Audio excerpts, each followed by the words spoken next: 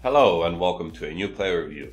Today we're going to have a look at a Flashback SBC that came out, I want to say a week ago, maybe more than a week, something like that, which is going to be this guy, Ogbonna, Angelo Ogbonna from West Ham. Now I didn't do him and when he came out immediately because first it was too expensive, and second I kind of had my doubts about if he was worth completing or not. This SBC is a bit over 400k at the moment, so it's quite some coins to invest into an untradeable SBC. Like I always said, this account is run on no FIFA points at all, so everything I earn on this account is done through grinding, rewards and stuff like that. So I have to think twice before I invest 400k worth of players into an SBC.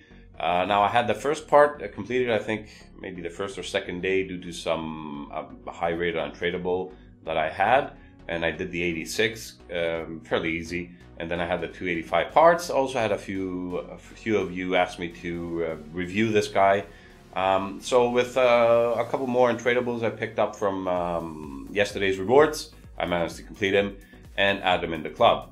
I don't also have another good Premier League center back, so with this FUT birthday Pope we also got yesterday, and it was very cheap. I thought that you should complete this anyways with an 84 rated team. It's very cheap to get this guy. I can manage to get him in the team. Also have this untradeable headliner and Walker, so why not complete him now and test him. So let's have a look at this guy. He's an 88 rated flashback player, up from a 77 I want to say non-rare gold.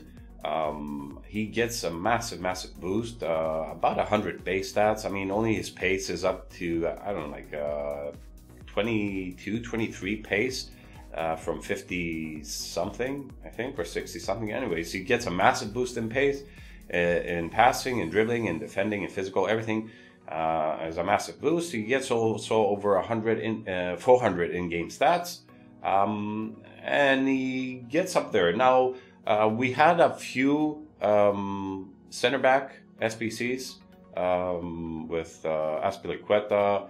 We had David Luiz, we had Sanchez. There were quite a few.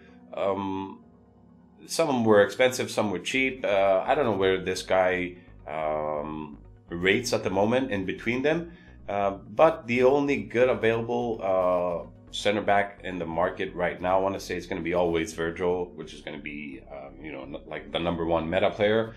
And between this and his gold card, obviously I believe this one is going to be a much better card on the stats, of course, as we haven't tried him yet. The other one is going to be Conte Shapeshifters center back. Now his stats look very good, but he's very small for a center back, and I haven't tried him, so I can't really compare him to that. So he's 191, so he's very tall, about 6'3", medium, not the best, not the worst as well. Left-footed, 2-star skill moves, and 3-star weak foot. We get overall pace 87. We have 79 acceleration to 93 speed for sprint speed. Very big differential there, 14 points. The acceleration is the one that gives you the initial boost of your player, that will start running right away. As you can see, this guy needs some time in order to reach his sprint speed, which is really high. So we need to up that, because 79 is not gonna be enough at this stage in the game. We don't have any shooting at all. Even that shot power is no use with low finishing. Long shots non-existent. So don't take a shot, obviously, with this guy. Passing overall 77. Low vision, but very good short pass at 90 and long pass at 88, and very low curve. So what we're looking at is going to be only direct short pass or long passes. Dribbling is at 82, agility 73, and balance 72. These are going to be the lowest two stats, but for his height, his body type, I believe is going to be enough. Most of these very tall defenders have 50 or 60 agility and balance, so this is good. For, like I said, his body type. Reaction is very high at 95. Good ball control, good dribbling, and good composure as well. which is going to be very important when he's holding the ball. Defending overall 89 is going to be his highest stat at 90 interceptions, 85 defensive awareness, 91 standing tackle, and 90 slide tackle. So his defending looks exceptional, and very high physical at 88 jumping. Stamina 74 is going to be more than enough. Strength 95 and aggression 85. So we're looking at a very tall guy, a bit agile, with good speed, very strong, and good defending. So it looks to, with no traits obviously, he looks to have everything you need there to have a good solid defender. We need to go apply a chem style and check out how his stats will change. So initially, the one that I want to put, and I probably am going to put on this guy, is going to be a shadow, because I need that boost in acceleration, that plus 15 to go into the 90s. Obviously we'll lose out to a few points in sprint speed, about 4 points, but it doesn't matter. But I want to try him with the anchor first, since I have a few, and see with just 84 acceleration, we obviously almost max out sprint speed, and we get some points in physical, which I don't really think we're gonna need. We get the distribution in defending, but anyways, I'll try him out in a game at least with this anchor, so I can have something to compare him with when I switch him to a shadow. So as I said, we go to 84 acceleration, 98 sprint speed, 95 interceptions, 95 defensive awareness. We max out the tackles, and we go jumping 98, strength 99, aggression 95. So the anchor looks good, except the acceleration. I wish we had, like, I don't know, 4 or 5 points more there, and I think it was gonna be a different story. But nonetheless, it still looks like a good card. So let's go into a few games of FUT Champions and test this card out. Okay, so here we go with our first opponent. Nice Prem team and La Liga as well. Very common meta in this game. So for this first game, we're going to go in the 4-2-3-1 formation. We're going to try out Flashback Angelo OGBONNA in the center back position with the anchor chem style. Nice tackle by OGBONNA. Yes, shoot. Yes, Carrasco. There we go. It's nice marking by OGBONNA. That's right in the path of the pass. Get him. Nice, OGBONNA. What a tackle there. Get him. No. OGBONNA. Nice. Get him. Almost there. Almost got him. Oh. Yes, OGBONNA. What a tackle. Nice. I didn't make that pass there though. What? Nice, OGBONNA. Very nice. There. Shoot. Yes, Robbie. Nice goal. Bring it back. Go. Shoot. Oh. And he's gone. So, excellent combination. The last goal. 8.4 for OGBONNA with no contributions forward, obviously, but we have 5-on-5 passes, 5-on-5 dribbles, and 4-on-4 tackles. So we got 100% completion on everything, especially the defending stats, which is 4-on-4, which is great work. He feels much more agile than I was actually expecting. Feels really nice to control in game. So that was the game with the anchor chem style. I'm going to go now and apply the shadow and try him with that chem style in the next game. All right, so here's our next opponent. Another, I don't know, why are there so many gold teams in FUT Champions? I don't understand.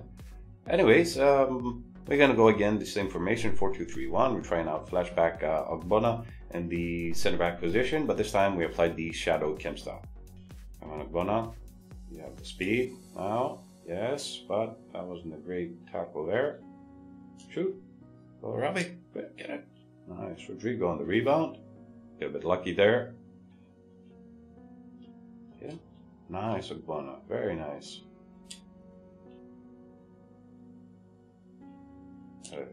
Nice tackle. These interceptions are spot on. There it is. Good dribble. One more. Shoot. Yes, what a goal. Get him. Yes, pure strength. Pure strength. There it is. No. No. Nice. There it is. Good turn, Rodrigo. Shoot. No. Oh, he took that extra touch, but still fast enough to shoot. So we go 3-0. Good stop. Good turn. Nice tackle. Very nice. Good. Again. Again. And shoot. 4-0. And he's gone. Alright, so another quick game with Ogbonna Flashback. Very, very good again. He gets 7.9. Again, no forward assistance, but we get 7-on-7 passes, 5-on-6 dribbles, and 1-on-2 tackles this time. Like I said, I really liked him in both games. He seemed really nice. So let's go back and have a look at this card. So we have Angelo OGBONNA, flashback from West Ham. Like I said, a very nice upgrade from his base 77, so he gets 11 ratings, but a huge upgrade on his base stats, like 100 base stats and over 400 in-game stats. Obviously, he gets a massive boost in pace, passing, dribbling, and all that. When you read the card, it looks like it's going to be a very solid, very tall defender. He's 6'3", very strong. That is going to be sort of a rock and very tough to get through. With the minus being 1 in acceleration, where he will take some time in order to start running. So you might fall behind when you're chasing down a counter attack, and you won't be able to keep up. And second in dribbling, although it's not that bad, but it's a bit low as opposed to other center backs that you might be used to at this stage in the game with 73 agility and 72 balance. But it's not what I felt in game. What I felt in game is all of the first few things were there. His strength is amazing. His interceptions are fantastic. The way he puts his legs there, he's able to win the ball very easy. And his awareness was fantastic as well, standing and covering the area very well. Standing tackle, amazing. So all his defending stats were there, with very good aggression to get in there and win the ball. But I did see that it takes him a few steps in order to see him actually sprinting. So with the shadow in the second game, obviously he feels way more responsive initially. When you get control of him, he has that first step that is much more faster than with an anchor. So I do feel that the shadow is going to be the only chem style that you would need to apply to this guy. As you can see, he goes to 94 acceleration.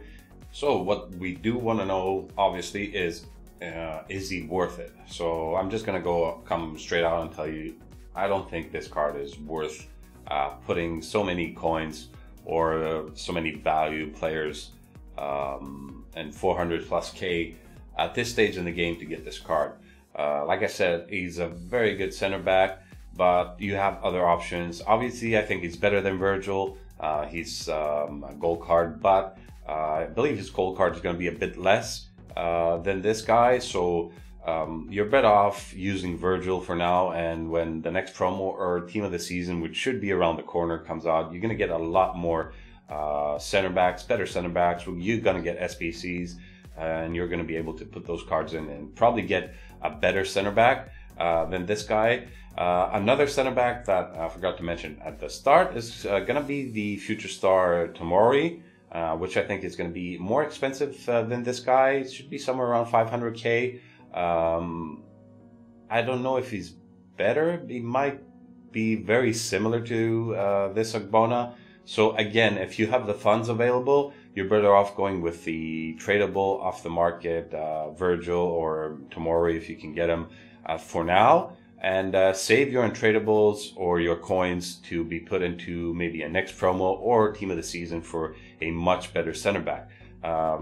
Like I said, I didn't find anything wrong with his card, but I didn't find anything that was so amazing for me to say that you need to go and do this card and add him to your Prem team.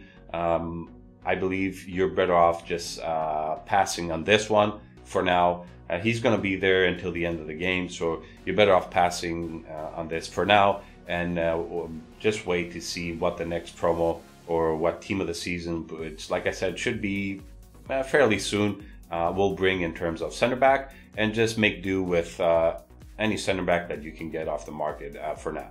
So this is going to be it for this review. Leave a like if you enjoyed it, subscribe, and I'll see you in the next one.